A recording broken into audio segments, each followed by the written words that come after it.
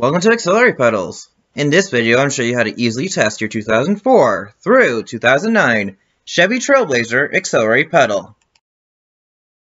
This is the power supply. It takes 3 AA batteries. Line them up like this. Use some copper wires at the edges and attach the positive and negative wires at the ends. Verify that you will have about 4.5 volts coming out. That is close enough for testing to the 5-volt system in your car. After setting up the power supply, you're going to be setting your multimeter to 20 volts just like this. You're going to connect the negative from the multimeter to this first pin just like this. The negative from the battery should connect up to the second pin.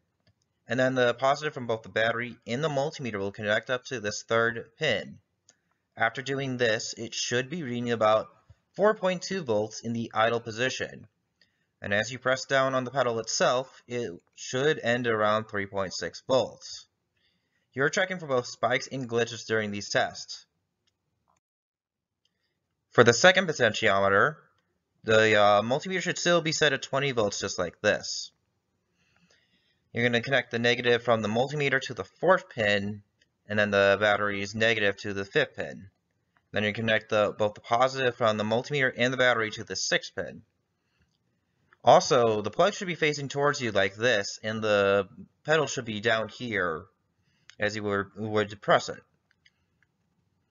In its idle position, it should start at about 3.8 volts.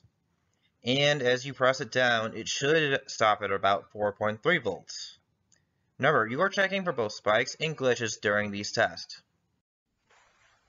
If your pedal has a spike or glitch, time to replace it. Our website shows when we have them in stock.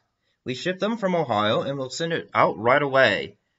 Check out the pinned comment and in the description for the link to our website. Thank you and have a good day.